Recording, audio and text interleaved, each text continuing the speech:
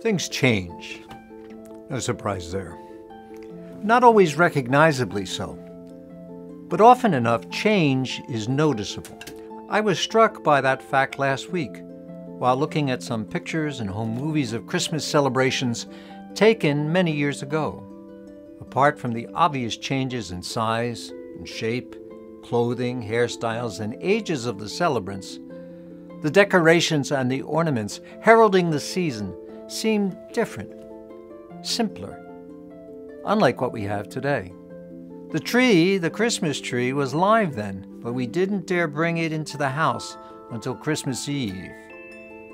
Tinsel was meticulously hung amid the old glass ornaments handed down from a generation before.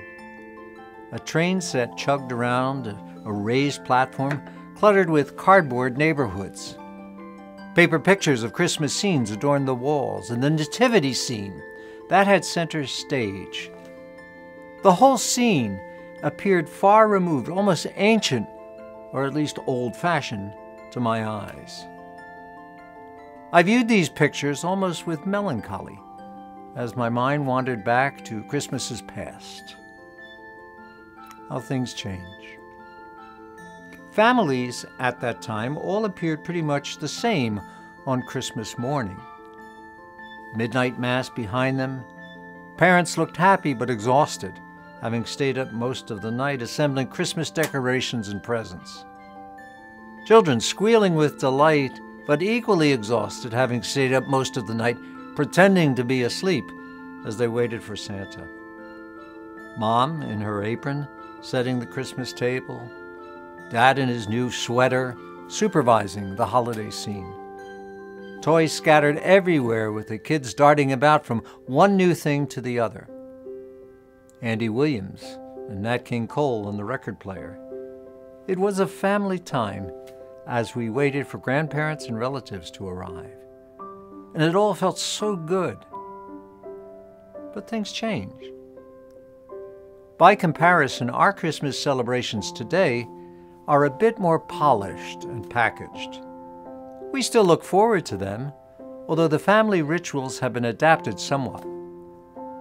The season begins earlier and earlier each year and is assembled and disassembled with more precision and probably a bit of disinterest. We're much busier today. Life and its pace seem faster. So much of the tone of Christmas is dictated by shopping malls and a consumer society. But with all the changes that can be observed over the years, one thing has never changed, and that is the reason for the season. Today in the town of David, a Savior has been born to you who is Christ the Lord. Glory to God in the highest, and peace to all who enjoy his favor. Christmas indeed has many aspects to it and many ways of presenting itself, some old-fashioned, some cutting-edge. But the Christmas season is, in itself, a beauty ever ancient, but ever new. Why? Because the birth of Christ spans the decades, the centuries, the millennia, from that first night in Bethlehem to this very moment, this very Christmas, with a message that is timeless and unchangeable.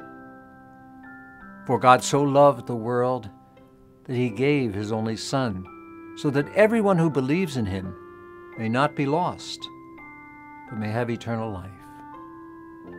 What a gift we have received and still receive at Christmas. And no matter how we celebrate it, with the nostalgia of Christmases past or the fast pace of Christmases present, it is the gift that keeps on giving every day throughout the year. The news of great joy to be shared by the whole world as we read in the Gospel of Luke. Yes, the more things change, the more they remain the same. Glory to God. Merry Christmas and all God's blessings in the new year.